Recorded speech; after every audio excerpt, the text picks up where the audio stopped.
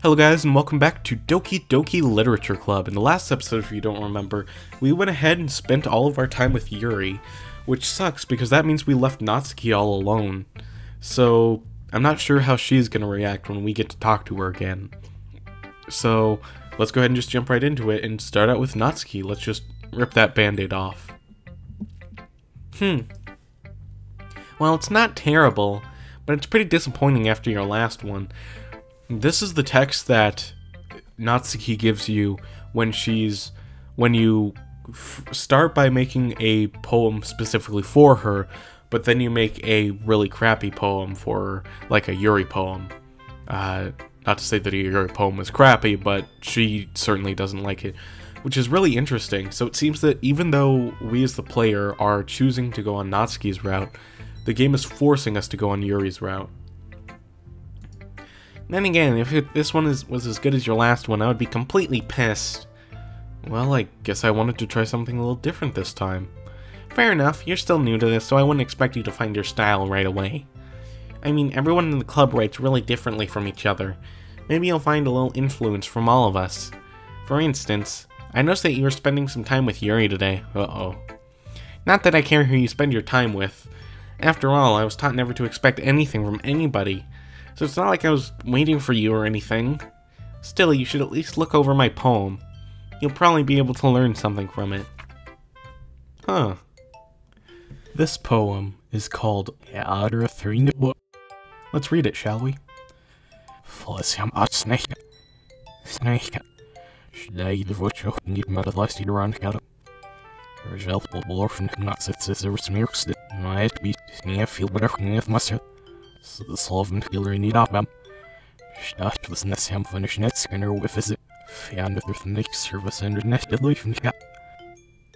Pretty cool poem.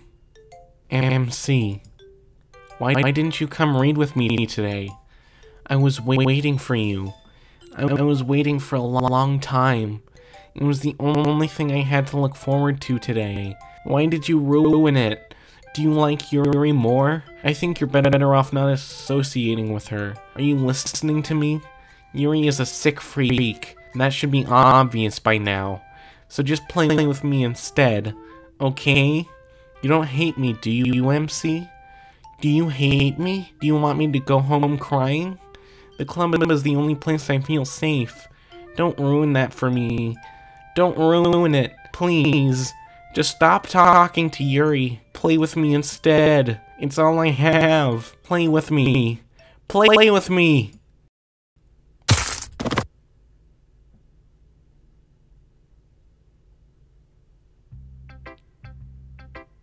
Huh, so we just have Monika's poem to look at next. Hi, MC. How's the writing going? Alright, I guess. I'll take that. As long as it's not going bad. I'm happy that you're applying yourself. Maybe soon you'll come up with a masterpiece. I wouldn't count on that. You never know. Want to share what you wrote for today? Sure, here you go. I give my poem to Monika. Alright. Great job, MC. I was going ooh in my head while reading it. It's really metaphorical. I'm not sure why, but I didn't expect you to go for something so deep. I guess I underestimated you. It's easiest for me to keep everyone's expectations low. That way, it always counts when I put in some effort. That's not very fair. Well, I guess it worked anyway. You know that Yuri likes this kind of writing, right? Writing that's full of imagery and symbolism? Sometimes I feel like Yuri's mind is just totally detached from reality. I don't mean that like it's a bad thing, though, but sometimes I get the impression that she's just totally given up on people. She spends so much time in her own head that it's probably a much more interesting place for her. But that's why she gets so happy when you treat her with a lot of kindness. I don't think she's used to being indulged like that. She must be really starved for social interaction, so don't blame her for coming on a little strongly. Like earlier, I think if she gets too stimulated, she ends up withdrawing and looking for alone time. Suddenly the door opens. Yuri! I'm back! Did I miss anything? Not really. Well, we all started sharing our poems with each other. Already? I'm sorry for being late. No need to apologize. We still have plenty of time, so I'm more than glad that you took all the time you needed. I'll write. Thanks, Monica. I suppose I should go get my poem now. But anyway, you want to read my poem now? I like the way this one turned out, so I hope you do too. This one is called Save Me.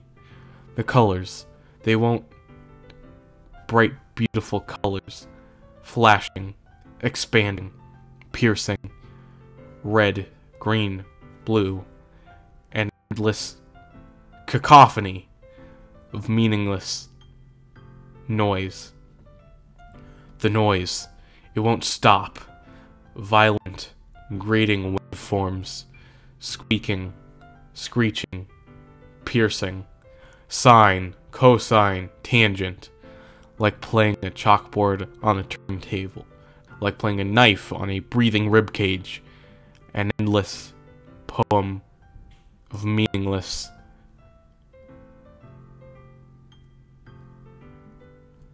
Delete her.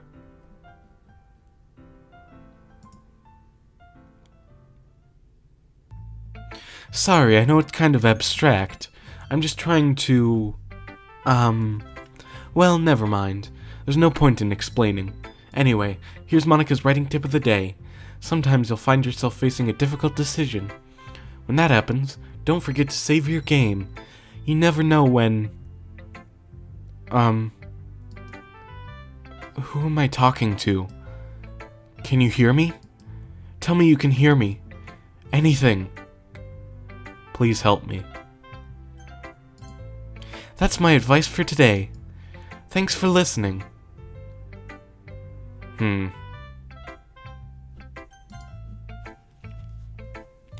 I've been waiting for this. Let's see what you've written for today. Yuri smiles and takes a deep breath. I like just holding it. I mean, the poem turned out good. It's, well, there are some things that you could work on, but that doesn't really matter. It feels like anything written by you is a treasure. That came out a little awkward.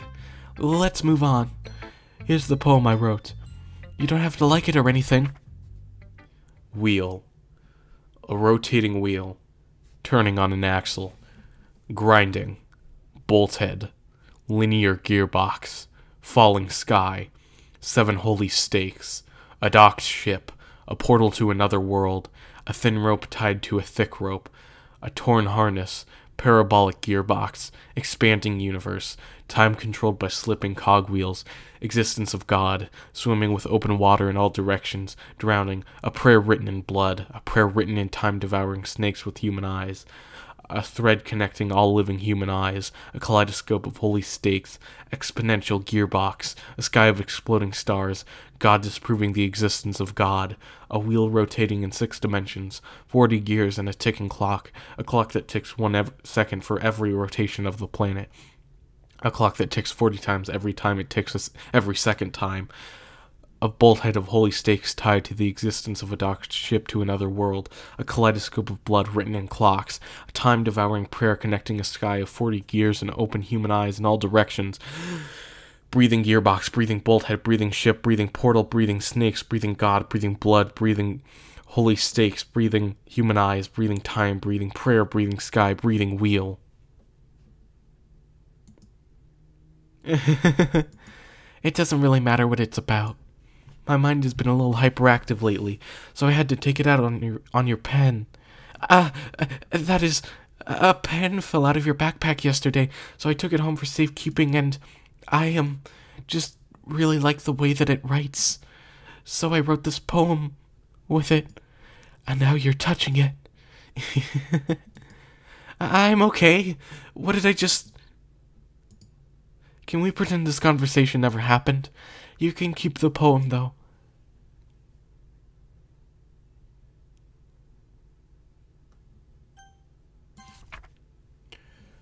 Things I like about Papa. I like when Papa comes home early. I like when Papa cooks me dinner. I like when Papa gives me allowance. I like when Papa spends time with me.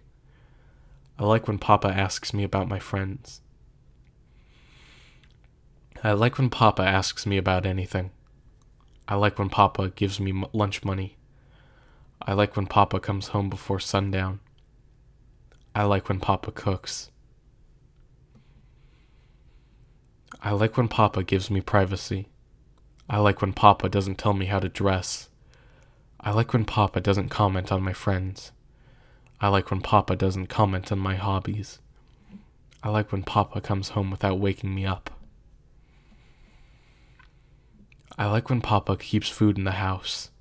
I like when Papa uses his inside voice. I like when Papa leaves my stuff alone. I like when Papa accidentally drops coins in the couch. I like when Papa is too tired to notice me. I like when Papa is too tired for anything. I like when Papa is too tired for anything.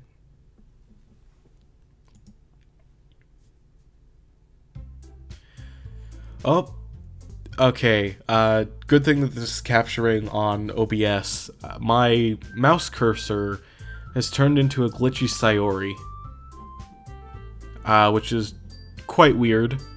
Also, after you get the second secret poem, there's a chance that you'll also get this red effect that goes over the screen and the sound gets kind of muted, and then it slowly fades out and you just hear this weird like squelching like noise, this weird like gross sound, and it only goes away after you click. So go ahead and look that up on YouTube. It's really like weird. Should I just put this in the corner so that it's not like on screen all the time or something like that? I'll just put her in the corner over here. It's like Sayori's still with us. Okay, everyone. We're all done reading each other's poems, right? We have something we need to go over today, so if everyone could come sit in the front of the room. Oh, and it went away. Is this about the festival? Well, sort of. Do we really have to do something for the festival? It's not like we can put together anything good in just a few days. We'll just end up embarrassing ourselves instead of getting any new members. That's a concern of mine as well. I don't really do well with last-minute preparations. Don't worry so much. We're going to keep it simple, okay? Look, I know everyone's been a little more lively ever since MC joined, and we've started with some club activities, but this isn't the time for us to become complacent. We still only have 4 members, and the festival is our only real chance to find more, you know? What's so great about getting new members anyway? We already have enough to be considered an official club. More members will mean everything gets noisier and more difficult to manage. Natsuki, I don't think you're looking at it the right way at all. Don't you want to share your passion with as many people as you can?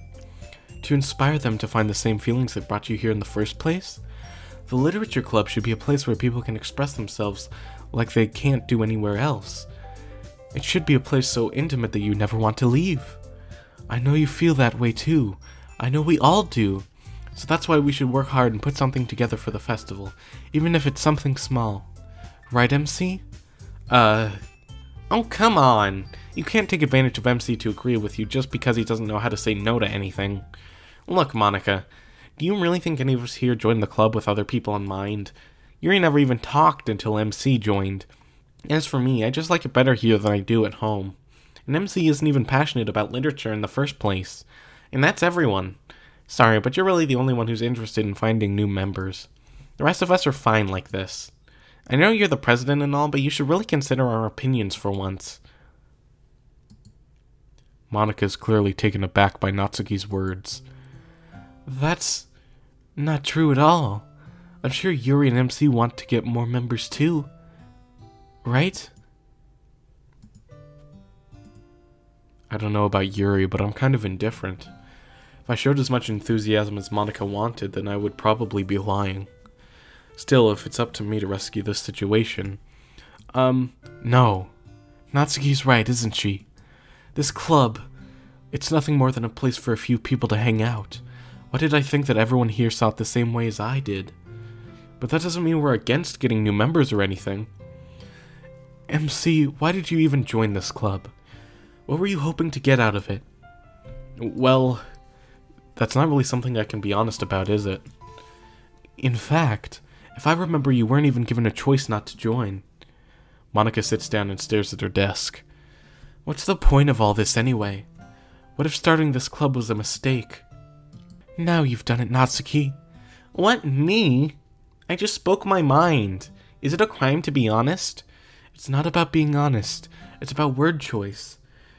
Besides, you have no right to speak for everyone else in the club like that. You don't understand at all. I just want a place that feels nice to hang out with a few friends. Is there a problem with the club being that for me? There aren't many other places like that for me. And now Monika wants to take it away from me. She's not taking anything away. No, MC. It's not the same.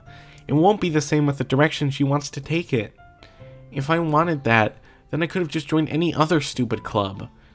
But this one, I mean, at least for a little bit of time, things were nice. Natsuki starts packing up her things. I'm going home. I feel like I don't belong here right now. Natsuki. Natsuki ignores Yuri and walks right out of the classroom. This is bad. I don't know what to do. Well, do you have an opinion on the festival? I don't know. I'm kind of indifferent, I guess. Who cares about that obnoxious brat? I mean, I like how nice and quiet the club is right now. And I'm just happy with you here.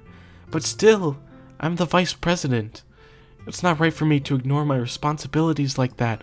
Nobody would cry if she killed herself. I should do my best to consider everyone's perspective and make the decision that's right for the club. But what about you, MC? What do you want to get out of this club? Yuri repeats the same question as Monika. I decide giving an indirect answer is better than nothing. I think the most important thing is for everyone to get along, and for the club to provide something that you can't get anywhere else. I don't think it's about how many members, but rather the quality of each member. That's what'll end up making the literature club a special place. I see. I really agree with you. Each member contributes their own qualities in a special way. With each change in members, the identity of the club as a whole will change too. Also, Yuri, your eye is bleeding. I don't think that's necessarily a bad thing. Stepping out of your comfort zone once in a while. So if you would like to help Monika with the festival, then I'm on your side as well. Alright. Well, maybe we can talk to Natsuki tomorrow. Yuri nods. Hey, Yuri? I know things were a little awkward yesterday, but I feel like you deserve to know that I still think you're a wonderful vice president. And also a wonderful friend. Monika! I want to do everything I can to make this the best club ever. Okay? Me too. Yeah. Let's all go home for today. We'll talk about the festival tomorrow. Okay. I look forward to it. Shall we go, MC? Please don't take this the wrong way, but I'm going to chat a little bit with MC before we leave, just to see what he thinks of his time here and all that. It's important to me as president. Yuri looks a little troubled, but she doesn't protest. Okay. I trust your judgment, Monika. In that case, I'll see the two of you tomorrow. See you tomorrow. Monika waves as Yuri exits the classroom. Phew. Things have been a little hectic lately, haven't they? MC, I just wanted to make sure you're enjoying your time at this club. I would really hate to see you unhappy. I feel kind of like I'm responsible for that as president. And I really do care about you, you know? I don't like seeing the other girls give you a hard time. With how mean Natsuki is and everything. And Yuri being a little... you know... Sometimes it feels like you and I are the only real people here. You know what I mean? But it's weird because in all the time you've been here, we've hardly gotten to spend any time together. I mean, I guess it's technically only been a couple days.